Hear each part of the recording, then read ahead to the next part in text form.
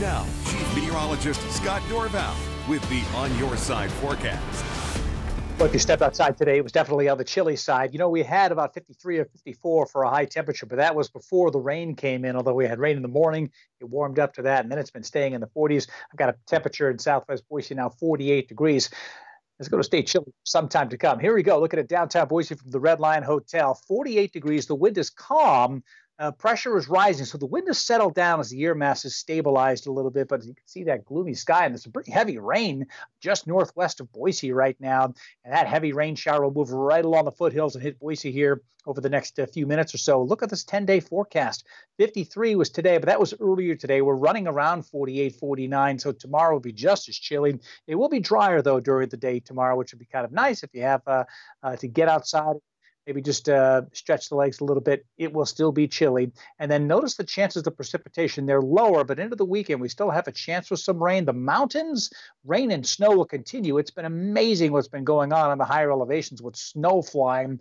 That's right, snow in the McCall area today and some heavier snow up in the higher elevations above that.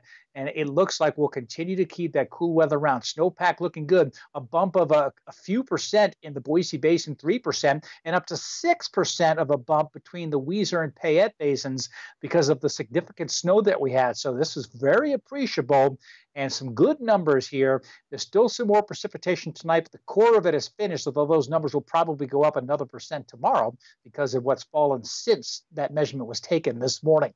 All right, here is my drive-through forecast. Yesterday, I was talking about how unsettled the weather would be today. Tomorrow, that's just cold is what we're going to be dealing with. In the morning, partly cloudy, add a little bit of cold. By lunchtime, we'll keep adding the cold all day long, by the way. 42 at lunchtime, 42 in the evening. Generally partly cloudy, at times mostly cloudy. It's just going to feel real chilly, and a bit of a breeze in the afternoon, early evening will make it feel even colder outside, something to keep in mind. Latest Doppler radar, some heavy rain on the northwest side of Boise, between Boise and Eagle right now. This is sliding off to the east. It's raining by the connector, the heaviest of rain, again, right around State Street to Chinden Boulevard, tracking towards the east-northeast, going up over Bogus Basin as well. That will continue to move to the east-southeast as the Doppler radar continues to show scattered showers. A few more of those likely this evening, even some thunderstorms earlier today, especially in the northern and eastern sections. Our wider view is going to continue to show upper level area of cold air off the coast.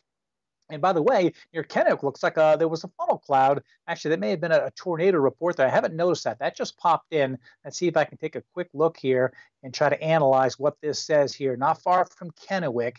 If I can get this local storm report to pop up on my computer. It's responding a little slowly right now, but let's see here. It says Richland, numerous videos and reports from the public and broadcast media confirm the occurrence of a tornado of unknown intensity, probably an EF0, in the northern portion of the city of Richland, about 2:30 local time. That's 3:30 our time, and lasting for just a little while there. So unstable air, cold air like this aloft can cause these small tornadoes to form. So something to just think about there. The big picture again shows that it's just going to remain chilly, but we will be drying out over the next several days. I guess that's the good news, and the forecast will continue to call for, look at the snow, by the way, up in McCall, up Brundage Mountain.